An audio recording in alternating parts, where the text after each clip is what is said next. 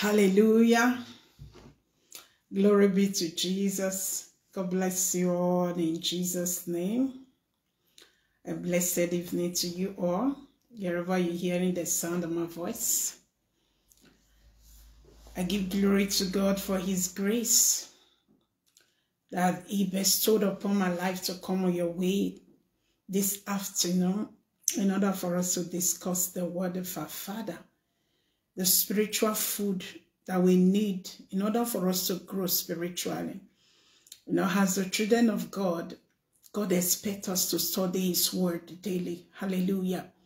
Before I proceed, let us have a word of prayer. Adonai, I give you glory, honor, and adoration. Thank you for this great opportunity you've given unto me. Blessed be your name in the name of Jesus. Sweet Holy Spirit, I empty myself. I don't really have anything to offer. Come and speak through me. The word, oh God, that will bring transformation. And let everyone that will listen to the sound of my voice not remain the same. In the name of Jesus. Thank you, glorious and faithful Father. In Jesus' glorious name, we have prayed. Amen. Hallelujah. By the grace of God, the topic of my brief message this afternoon is titled, See as God Sees. See as God sees. As children of God, God expects us to see the way he sees things. God expects us to see in his soul perspective, the way he sees things. That's how he expects us to, to see things. You see things around you the way God sees it. Hallelujah. And when I talk about that, I mean you replacing your wrong belief with the right belief based on the word of God. The only way you can see the way God sees things is, one, through the word of God. Through the word of God. For you to see things the way God sees things, you must be a student of the word. Why? Because the word of God is God. The word of God is the will of God. Whatsoever we find in the word of God, it's the things that God wants us to embrace. And knowing it, it will make us to see things the way God sees things. What did the Bible say? Let us see quickly the book of 2 Timothy 2 verse 15 is a popular scripture. 2 Timothy 2 verse 15 says, this one is King James Version. It says, study to show thyself approved unto God, a workman that needed not to be ashamed, rightly divided the word of truth. So for you to see things the way God sees it, you must be a student of the word of God. You must study the word of God constantly. We live in a generation where Christians embrace the physical food and neglect the spiritual food. If you are not a student of the word of God, there is no way you can download things from the spirit realm and it will manifest in the physical realm. For you to receive as a revelation from God, you must be a student of the word. And when you receive, it will enable you to see the way God sees things. The reason why we lament today, the reason why at times we are so confused today, when we look at things, we don't know what to do. We don't know the right thing to say. We don't know the right step to take. One of the reasons is because we are seeing things the way the worldly people sees it. We see it with the natural eyes. We see it as in the way God does not see it. So for you to be able to see things the way God sees it, you must be a student of the word of God. Hallelujah. The number 2 I wrote, you must constantly spend time in praying to God Almighty. Prayer is very, very important. Why? Prayer is divine communication to God. You talking to God and God talking back to you. The Bible makes us to understand in the book of 1 Thessalonians 5 verse 15. It says something, 5 verse 17. It said, pray without ceasing. For you to see things the way God sees it, you must constantly engage yourself in prayer.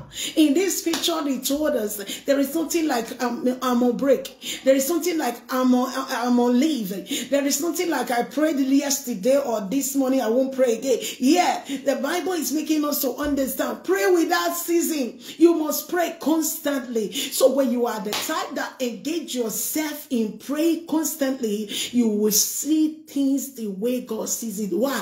Because in the presence of prayer, revelation will also be revealed. You will get to know the mind of God deeper and deeper. You will get to see things the way God sees it. You'll be understanding how God sees the things that you have been seeing in a different perspective. Then your way of seeing unbelief, your wrong way of seeing will not be converted to the right way of seeing based on the word of God. So prayer does a lot in the life of believers that is ready to see the way God sees things. How are you seeing things that surround you? How did he see it? Have you been seeing things the way God sees it? Let me tell you one thing. That situation that does not make you sleep in the night, if only you can see the way God is seeing it, you will start celebrating. You will start jubilating. Hallelujah. You will start celebrating if you can see it the way God sees it. Number 2, what I said, you must constantly spend time to pray. Then number 3, how to see the way God sees things, what to do. Number 3, you need a helper that will help you. Without the help of the Holy Spirit, there is no way you can see the way God sees things. Why? Because God is a spirit. God does not appear physically in a physical body. He is a spirit. So how can you now start seeing things? Yes, you pray. Yes, you study. But without the help of the Holy Spirit, you cannot see things the way God sees it. That is the reason when Jesus left, he told the disciple, he said, I won't leave you like orphan. When I go, I'm going to tell my Father. Why? Because he has been here in the body. He has lived on earth the way we are living now. He understands some earthly things. He has experienced it. So he said, when I go, I'm going to tell my Father that you need a help. You need somebody that will help you, that will live in you. I have been with you, helping you, but now that I'm not living, someone needs to replace me to help you. So the person that replaced Jesus to help us is the person of the Holy Spirit. You can see that in the book of John, when you read John 15 verse 26. He said, I will send you a helper, a comforter, the one that will tell you, that will show you who I am. He will tell you about me. So you need a help. In case you be seeing things the way others sees it, the way unbelievers sees it, I encourage you this afternoon, embrace the grace and walk more with the Holy Spirit so that they can help you to begin to see things the way God sees it. When you find yourself in the front of the Red Sea, God expects you to see that Red Sea as a tie road. And for you to be able to operate in that dimension, the help of the Holy Spirit is needed. Hallelujah. The help of the Holy Spirit is needed. God bless you, my wonderful Pastor Brenda. Please drop a comment if my network is stable. If it's not stable, so that I can switch to my phone network. Just drop a comment on the comment section. Are you hearing me? Where is the network okay? Please let me know. Hallelujah. The third one I said, you need the help of the Holy Spirit for you to see the way God sees things. Hallelujah. The number 4, your time is very important. You must spend your life with God. You must spend time with God. You must spend time in the secret place. This is it. God has been drawing my attention to remind the believer how God needs their attention personally in the secret place. For you to see things the way God sees things, you must spend time. You must dwell in the secret place of the Most High God, so that you will be able to know the things in the deep. When you see things in the deep, when you now see it in the physical realm, you see it the way God sees it. Hallelujah. The Bible says the secret thing belongs to the Lord, but there are things that are revealed. It's when you spend your life, because time is life. It's when you spend your time. It's when you dwell in that secret place where God can communicate with you, where God can speak to you. Hallelujah. That is when the deep things of God will be unraveled to you. You will begin to see the physical things the way God sees it. If you don't dwell, you don't stay. If you knock and go, if you go and complain, you can't get the revelation that will enable you to see things the way God sees things. Hallelujah. Then let us look at some things.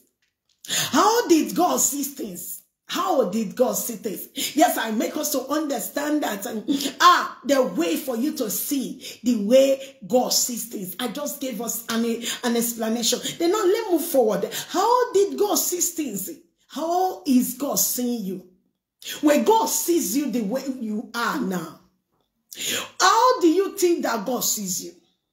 When God look at you, you are frying akara, you are cooking my. How did God sees you? No, but one thing that I stated here, I said when God sees you, he sees himself. When God sees you, he's not seeing what others are seeing about you. God sees you, he sees himself. When he sees you, he sees himself. When you are walking on the road, God is seeing you as he's seeing himself. How did I know? The Bible gets it clear to us. When you see what the Bible says in the book of Genesis, when you read Genesis 26 to 28, we see that God created us with his own image and likeness. God see you as someone that is perfect. God see you as someone that is a winner. God does not see you as a failure. God does not see you as someone that is frustrated, not at all. The reason why at times you look at yourself and you come to a conclusion that I'm a failure is because you are seeing yourself not the way God sees you. You are seeing yourself based on the situation that surrounds you. You are seeing yourself based on what the people around you is saying concerning you. But when you see yourself the way God sees you, you will know that God himself is looking at you as himself, because he creates you with his own image and likeness. Number two, what I stated here, he sees you that you are wonderfully made. And you are perfect. You are perfect. You are fearfully made. There was no mistake. See, the Bible stated it in the book of Psalm 139 verse 14. We can just glass it. Hallelujah. Let us quickly read it. Glory be to Jesus. Psalm 139 verse 14. You are wonderfully made. You are fearfully made.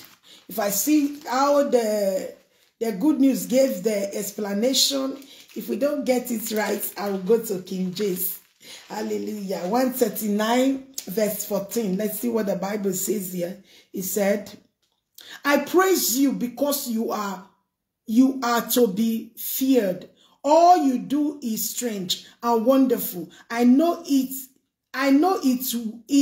with all my heart. But when you see what the King James said, it's I praise you because what?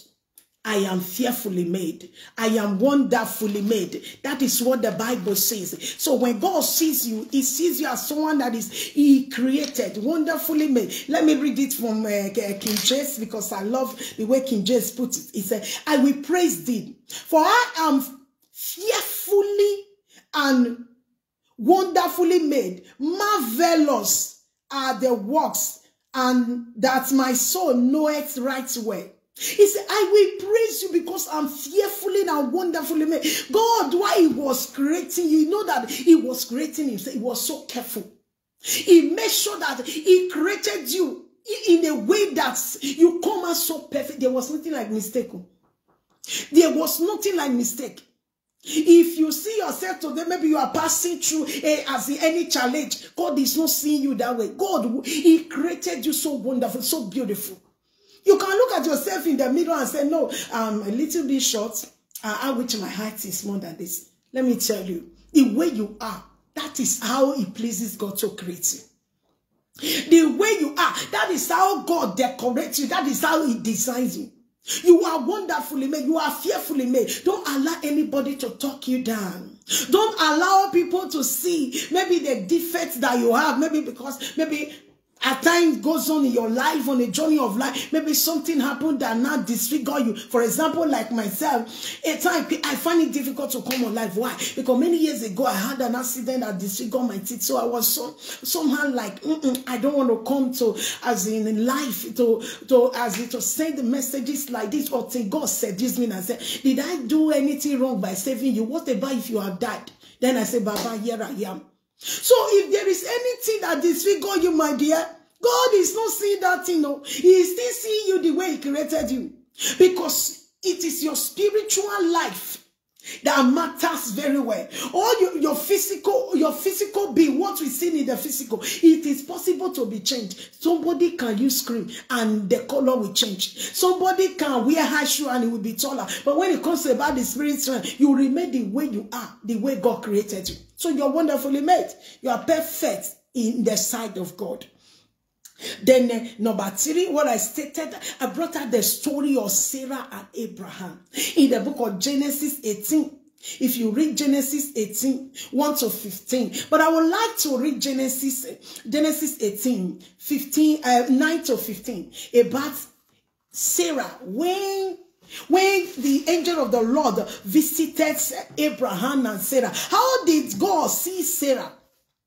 Despite the age, Sarah was old. The time she was right by that time, she have passed the stage of even thinking about giving birth. People in her age rates, they have great-grandchildren already. A woman of 90 years, if you give birth when she was 20, just calculate it. Great-grandchildren she must have had. But how did God see Sarah? Let's see. I will read from Good News. Hallelujah. I want to read from 9 to 15. If you are there, you want to get the full story, just read 1 to 15. But I will read 9 to 15 now. Then they asked him, where is your wife Sarah? She is there in the tent. He answered. One of them said, 9 months from now, I will come back and your wife Sarah will have a son. Sarah was behind him at the door of the tent, listening. Abraham and Sarah were very old, and Sarah had stopped having a monthly period.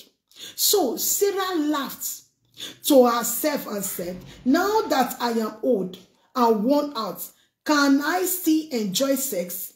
And beside, my husband is old too. 13. Then the Lord asked Abraham, why did Sarah laugh and say, can I really have a child when I am so old? Then he now said in 14, is there anything too hard for the Lord? As I said, 9 months from now, I will return and Sarah will have a son. 15, the last verse. But Sarah was afraid. She denied it. I did not laugh. She said, yes, you did, he replied. The Bible said at this time, Sarah was already in the state of menopause. She can't bear children again. When she heard from the angel, she laughed and said, just look at me. There is nothing left. I'm old, even my husband. Everything has worn out. Nothing is functioning again. There is the battery as weak. Nothing can happen. But the angel of the Lord laughed. He says, is there anything too hard for me to do? Why? Because God sees Sarah as a new chassis, as he created her, irrespective of her physical age. But God sees Sarah as somebody that still carry a womb that is very fresh, that can still bear forth fruit. So I encourage you, see that situation the way God sees it. When you see that situation the way God sees it, you will celebrate every time. You will not complain. It might be that in your family you are the Sarah. I want you to see yourself as God sees you. See yourself and tell yourself, there is nothing too hard for God to do. He did it for Sarah and he will also do it for me. Which eyes are you using to see your marriage? Which eyes are you using to see that child that probably have a challenge in school or have a challenge in his or her head? Are you seeing the child? I want you to see that situation. See that child the way God sees it. And when you do, you will not complain. When you see it the way God sees it, you will celebrate. What about the story? The book of Ezekiel 37. We saw the story of the dry bones. Anything that is dried in your life, God is seeing it as something that is living, that is alive, that can still be used. The old bones were dry. When you see the book of Ezekiel 37, read from 1 to the end because of time. The Bible says the old bones were dry. But a prophecy came and the old bones came back to life. God sees those dry things in your life. He sees those situations that are dry as the things that are still very, very fresh. The reason is because you are seeing it with your physical eye. Let us see some example before I round up. Let's see the life of Elisha. Elisha and his servants. In the book of 2 Kings, if you read from 2 Kings 6, you read 12 to 27. It's a story that we will see that the way men in the Bible saw things the way God sees it. What happened in the story? If I don't want to go there, let me just give us a story. The Bible makes us to understand the king of Syria was always having a plan, to come against the children of Israel. But Elisha was always seeing it. Anytime he planned and set a trap, the man of God will see it and reveal it. And it comes to a time the king now shout, Abba, who are more gods that is revealing the secrets? What we are saying in the secrets. Who are more gods that is revealing it? One of them now rose up and said, no, also there is a man of God called Elijah that is seeing everything, even down to your inner chamber. He sees everything. What did the king do? What did he do? He gathered his chariots and horses to go. When he heard about where Elisha was staying, he went to the place. He told them in the night they surrounded everything. And when the servants woke up in the morning, the Bible said she saw the people with a physical eye, and they were much. And he went to his master and said, we are gone. Come and look at the people that are outside. They are much. They have. So that servant, that was the last day they will live on earth. Elisha said something to God. Lord, I know that this my servant is blind. I know that he is seeing this situation the way the worldly people see things. Open his eyes. Let him see. Physically, the servant was seeing. When Elisha prayed, God now opened his spiritual eyes. And the servant now sees that they that were with them was more than the physical chariots and horses that was there. If you read the story, you will know what happened. As they come, Elisha prayed and said, Lord, blind these people's eyes. Let them not see anymore. He blinded their eyes. Why? Elisha see the situation the way God sees it. He sees it from the spirit realm. He sees it with the perspective of God. He sees it and he speaks the way God would have speak if he was there physically. If he was there physically. So see those things the way God sees it. See those things the way God sees it. That is how God wanted you to see it. Also, the life of David and Goliath. In the book of 1 Samuel 17, you know the story of David and Goliath. The Bible says for 40 good days, Goliath was rolling about, telling the Israelites, hey, bring us somebody that can stand and fight with me. Anybody that come, if he succeed, we will become you people's slave. If I succeed, the same thing will also happen to you people. For 40 good days, the Israelite armies were seeing Goliath with the physical eye. They didn't see Goliath with the eyes of God. But when the small boy who have no God, who knows how God sees things come, although physically Goliath was a giant, although physically he armed himself with different battle hands to fight, my God. But David sees him the way God will see. He looked at him and called him a circumcised Philistine. He make him to understand that although you came with everything, but there is something that I come with. I am here with the name of the Lord God, who know how to keep covenants. That is how David, that is how he responds to Goliath.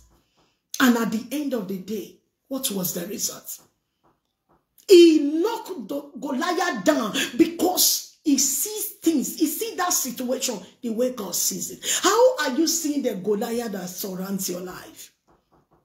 Are you like the Israelite that was afraid, the armies of the Israelite that was afraid for 40 good days?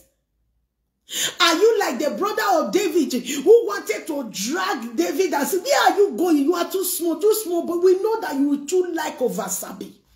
Are you like that? I encourage you this afternoon. Change your way of seeing things. Begin to see it the way God sees things. Goliath will only come like an echo, not a voice. Goliath will only come to echo in order to bring fear to you so that you will not be able to stand.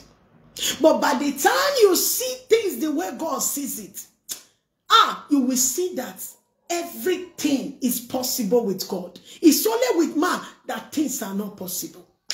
So learn how to see things the way God sees it. We also see the story of Paul and Sarah in the book of Acts. We see the book of Acts 16, 25 to 26. These men were arrested because of the gospel of the Lord Jesus Christ. Hey, when they find themselves in the prison, they see that situation the way God will see it. They didn't complain. They started praising God. My God. If only you can see things the way God sees it. My God will manifest and showcase himself. You yourself, you will be so surprised. These men, they didn't see themselves that they were inside prison. I believe, look at what the Holy Spirit is saying. They begin to see that prison as 5-star hotel. They begin to see that prison with different air condition, mats around them. They begin to see that prison as governor's house, as White House. And they will say to themselves, what will I do now? Let's just praise this God. They begin to praise God. And as they praise the Lord, why were they able to praise God? Why? Because they see that situation the way God will see it. As they praise him, the Bible said there was a rushing mighty wind. When the wind landed, the rock foundation was broken. The door was open. It was not only both of them that were saved. Go and read it by yourself. Read it over and over. Both the prisoners, every one of them at the end, they were saved. If these men have seen the situation the way men like them will seize it, they themselves won't have been liberated. Left alone the people that were there. But because they seized the situation the way God will seize it, they were liberated from that bondage. Because they see the way God sees things. In that prison where they found themselves, they started releasing new album. If only you can see things the way God sees things, my God, you will celebrate. You will give glory to God. When you find yourself in any challenge of life, what you will say to yourself, my God, what a privilege for God to take his glory in my life. You will know that God has come to take his glory. You will know that this thing that has happened to me is because I am the next in line to testify. Because no temptation, no testimony. We complain every day. My wonderful Pastor Ida, I'm so honored to have you. God bless you, man. Thank you very much for joining me to do life. You will begin to thank God. You begin to celebrate because you see those things the way God sees it. Have you been waiting in the waiting room seeking for the fruit of the womb? See yourself the way God sees Sarah. This first Sarah was 90 years old. God saw the womb as a fresh womb that is still capable of generating at generation. God still sees Sarah as a woman who will go to labor room and not die, but give birth to Isaac. My God. See the way God sees things. Oh my God. We also see it in the life of Jesus. When Jesus got to the tomb of Lazarus in the book of John 11, you read from 40 downwards. Lazarus was dead for 4 good days. Oh, I believe the family must have cancelled his name for the family diary. The sister have put on black. The people who came who came for the burial, some of them, they have returned back home. The canopy outside, they must have removed the canopy. Then Jesus arrived. When Jesus get to the tomb of Lazarus, he did not see Lazarus as a dead man for 4 days. He looked at Lazarus as a man who just traveled to space. Let me call it that way. Who have been relaxing for 4 days. And it just started. Does it make sense? If an honorary man just gone to the grave, they told you that a man has been dead for 4 days, and you come there with the first thing you do was to start thanking God for waiting now. Why will you be thanking God? We are telling you that the man has been buried for 4 days. Why? Because Jesus see that situation the way his father would have seen it.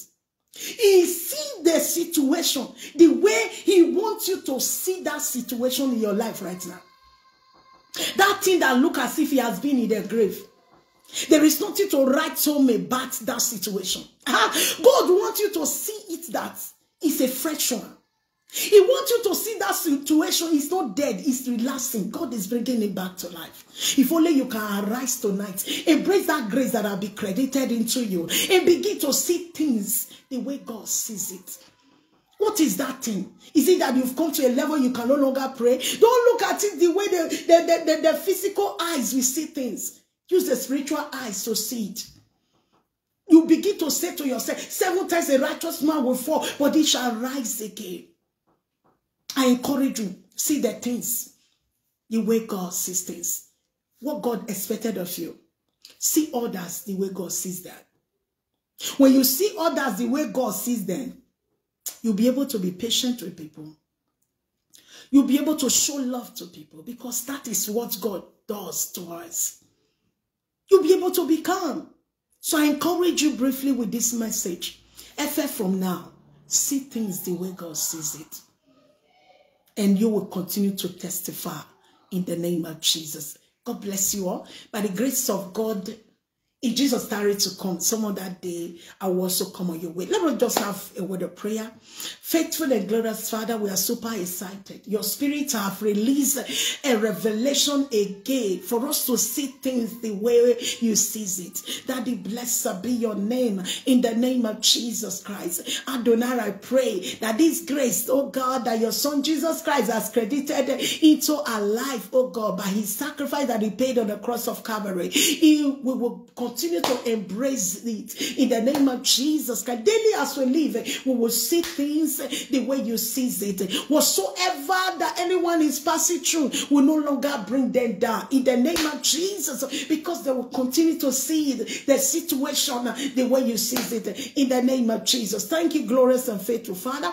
So you will all be praised in Jesus' glorious, wonderful name. We pray with thanksgiving. God bless you all. I sincerely appreciate everyone. Thank you very much. I'm so honored. My adorable Pastor Ida, God bless you. I love you, you know. Thank you very much, Pastor Brenda, for the great privilege you've given to me. May God bless you. And to every members of Tender Mercies of God, I love you all. Thank you very much for believing the grace of God upon my life. God bless you. Remain blessed. Bye for now.